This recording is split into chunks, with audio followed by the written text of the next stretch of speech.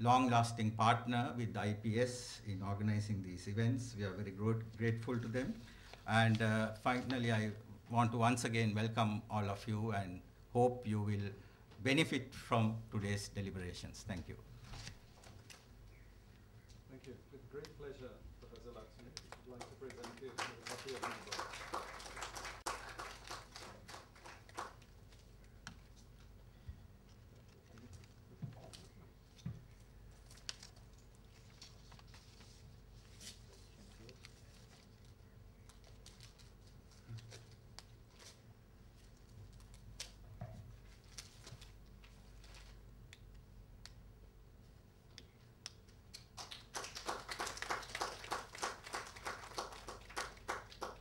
May I now invite Dr. Howard Nicholas to make an introduction to his book.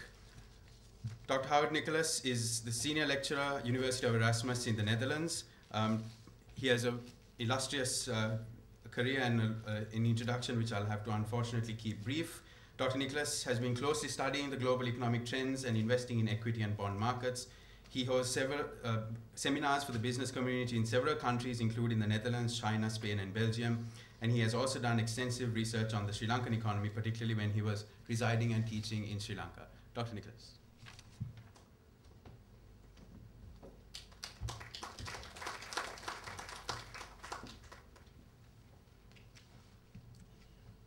Thank you very much, IPS. Professor Laxman, Saman, Sumana, thanks very much for inviting me. It's an honor to launch my book here. Actually, this is the only place I'm launching it. And there's good reason. I mean, Macmillan said, Sri Lanka? Why Sri Lanka? You should have gone to LSE or London or so on. And I've been saying this for a long time. We need the center of gravity moving away from the advanced countries, developing countries. And I consider Sri Lanka my own country. So for me, I don't feel any loss launching it in Sri Lanka. And I know that Macmillans hopefully eventually will understand when they see that there was publicity, a lot of interest. I'm very grateful that people have come here. And certainly it means a lot to me. A little background is important. Forgive me, actually, if I sort of use words like asset classes and equities and so on, because from 7:30 this morning, I've been giving the Sri Lankan business community a lecture on asset classes. So, you know, those jargon stay with me, but I'm going to try and focus on my book and presenting that. As someone said, it's a long journey, but actually it's a very different journey from the PhD. And to be truthful, it diverges considerably from the PhD. The thing about a PhD is it's a learning process. You learn what you don't know. And at the end of it, if you really think you have achieved something, you really haven't done a PhD properly. You really should realize how ignorant you are of the subject matter rather than an expert. And that's really what happened to me. Before I started the PhD, I really felt I was the defining word on Marxism. I knew everything there was to know. When I finished, I realized how really ignorant I was. And I hadn't got a clue what I had really done, to be perfectly honest. I'd used all these big words and sounded wonderful, dialectical this, dialectical that, historical materialism, value, blah, blah, blah. But if someone asked me a simple question, well, what does all of this mean? I would have been totally lost, you know. So it was a beginning of a journey. And it's a bizarre journey in a way. I mean, I'm talking about 1983, so indeed, as someone said, it's an atrociously long time ago.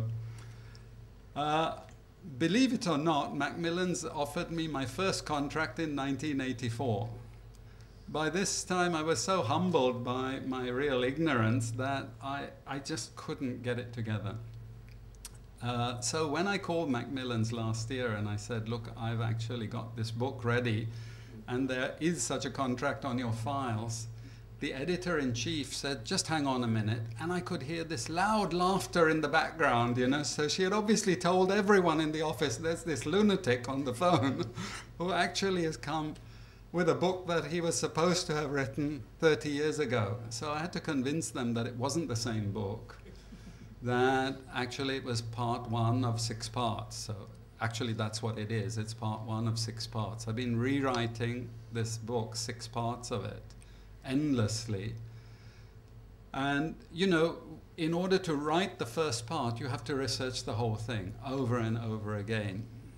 And I must tell you the truth, in the middle, I just thought Marxism is a load of garbage.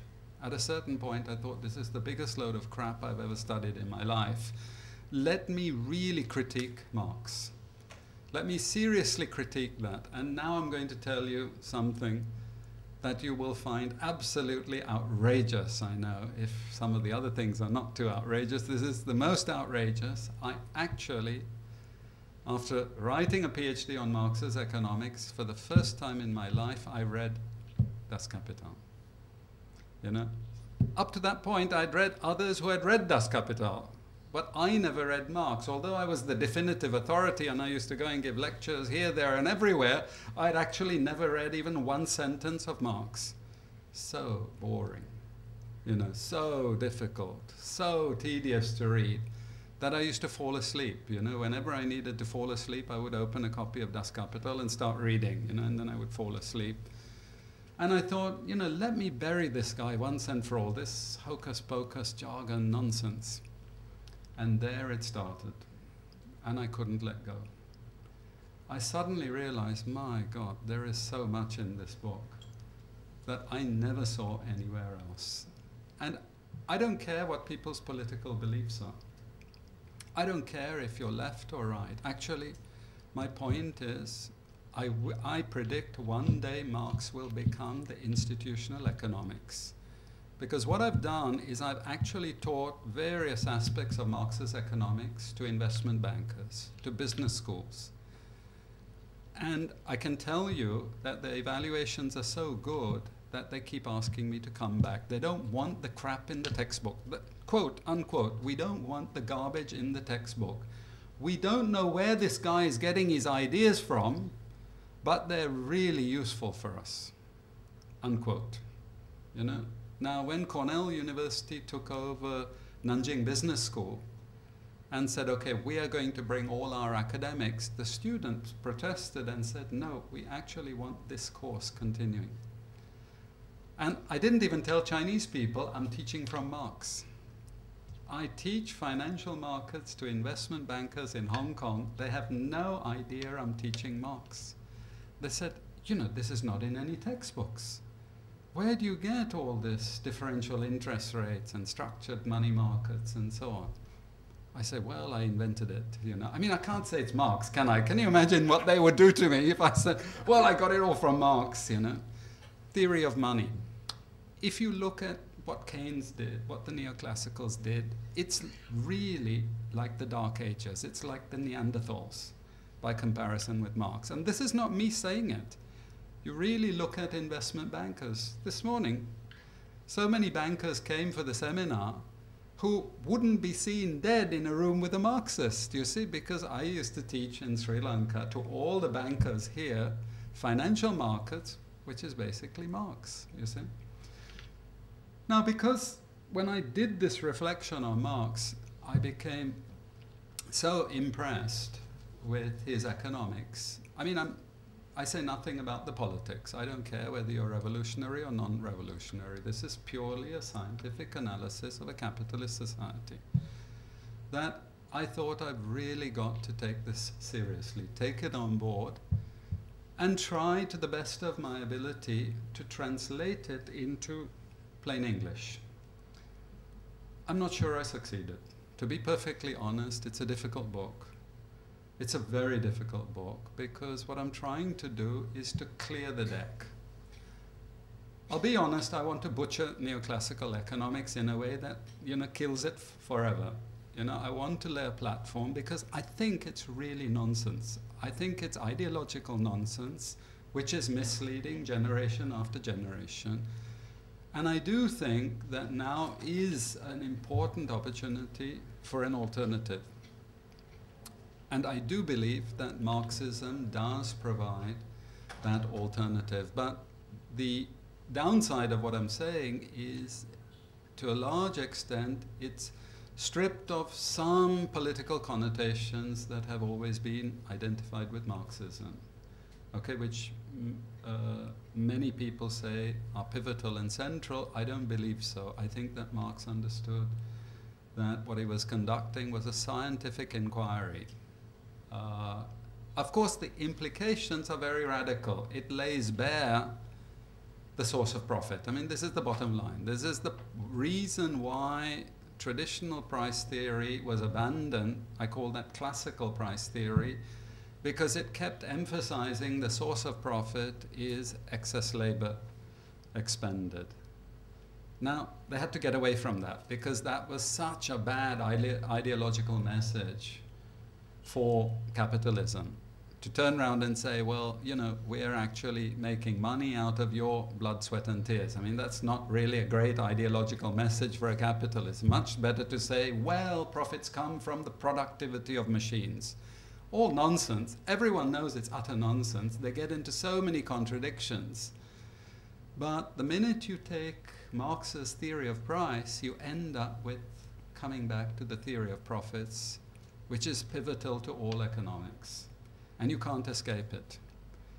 Actually, one of the people that tried the hardest and the greatest intellectual, I think, in the last 100 years, economist, was Piero Sraffa. And I think he came the closest to attempting to overthrow Marxism. But I think he failed in the end, not miserably, because I think it's a great book that he wrote in 1960, Production of Commodities. And I respect him greatly. I think he was an academic far in advance of all the other academics. And I include people like Keynes in that. I think Sraffa was one of the great economists.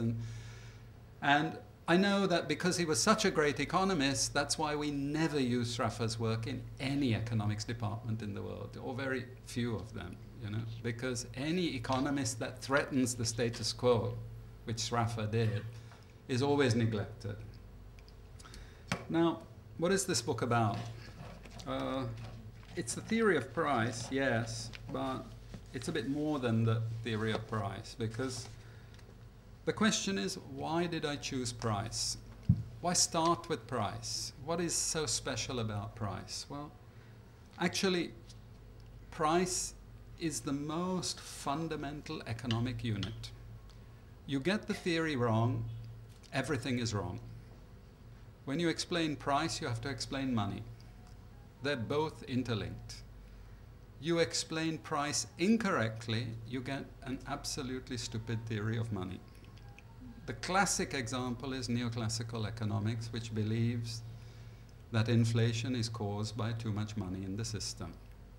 This is so stupid, and we have said this for years and years and years. How stupid can you get? That inflation is caused by too much money in the system. Now the US Federal Reserve is printing money like it's going out of fashion. I gave a quotation today that people found incredible. The US Federal Reserve and the other central banks combined have printed over $20 trillion in 3 years. Where's the inflation? They've printed more money in the last 3 years than in the last 50 to 60 years in GDP terms. Where's the inflation? But you open any economics textbook. What is the fundamental tenet of that macro section? Inflation is caused by too much money. But that follows logically from the neoclassical theory of price. This is the problem, that they can't get out of it. Now, Keynesians try and get out of it, but they make an even bigger hash of the whole thing. Because Keynes never left a theory of price. This is their biggest problem of all. So they also go down an avenue which leaves them with an equally redundant and fairly useless theory of money. The problem they all have is, in the final instance, you have to come back to Marx. You have to come back to Marx, because if you don't start with a sound theory of price, everything else falls by the wayside. The book I am hoping to write after this is the theory of distribution. Why theory of distribution? because there's one fundamental point in there which upsets all economists. How do you define capital? You ask any economist, define capital unambiguously. They can't do it. They simply can't do it. They talk absolute nonsense. They say, oh, capital is machines and factories. In other words, all material inputs except labor. Ask a businessman, what is capital? Well, it's the money I spend on all the inputs, including labor. You understand the point? That they're trying to say that capital is not labor. That labor gets its return according to its productivity, capital gets its return according to its productivity. So I must distinguish between capital and labor, you understand? Why did they do that? Ideology. Now, once I start thinking like that, I need another price theory. But they end up with such a stupid price theory that really in years to come, people will say, were they really that Neanderthal in those days? Were they really that stupid? Because if you really dissect neoclassical economics, the price theory is so bad that you wonder why we have put up with it for so long. And that's what I try and do in the book, but I do confess not successfully translating that into ordinary language. Because actually you're jousting a bit with windmills, you know, all the time. And sometimes this is a very abstract jousting contest, which is necessary, but one of the things I'm going to try and do eventually is to translate it into the language that I use to teach my students. To make it very simple, very practical, very straightforward, where a business person turns around and says to me, that's how I set my prices. I understand the market. Actually, that is the way the market works. That's what I want people to say. That is really the way the market works. They don't realize that I'm a card-carrying Marxist economist, you know, but they actually appreciate the economics. The worst part of all of this story is, in the end, I'm starting to convert incredibly rich investors to my cause. Because they want to know, well, how do you actually explain all of these things? I'll go back to this. A friend of mine had a big investment fund in 2008, and neoclassical economics tells you, you print a lot of money, you're going to get hyperinflation. So the Federal Reserve was printing and printing and printing, and lots of investment funds started to hedge against this inflation by buying a lot of primary commodities. But in 2008, what you saw was actually no inflation. And worse still, you got a recession where primary commodities collapsed. You see, so they lost a lot of money, but he didn't. He went and boasted, well, we are all supporters of Marxist economics. You know, the idiot didn't even know what Marxist economics was. He just made buckets of money from it, from the analysis. And this is one of those investors who, because he made so much money and he started to research Marx, he went and bought one of the last remaining communist manifestos with Marx's signature in it. He paid $350,000 because he said, my God, this guy must be great. You know, he actually must have really understood the market. Later, he toned it down a bit, but for a while, he was so gung-ho, he went and bought 2 pages of theories of surplus value written in Marx's own hand. Originals, $400,000. You know, this is a big predator investor. For them, it's not a matter of ideology. It's a matter of what really works. What really he can understand in commonsensical terms. Of course, I don't really have the time